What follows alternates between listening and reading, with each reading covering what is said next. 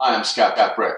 Early this year, I was asked if I would narrate the new Michael Crichton book, which I thought were words I would never get to hear again, seeing as how he passed away 10 years ago. But thank God his wife Sherry found the manuscript for Dragon Teeth. It's it's a rollicking good time, and I think in many ways it's the book that he always wanted to write. I think it's a book that probably his inner child wanted him to write because it's about cowboys and Indians and dinosaurs. It's the dawn of paleontology, just the very beginning.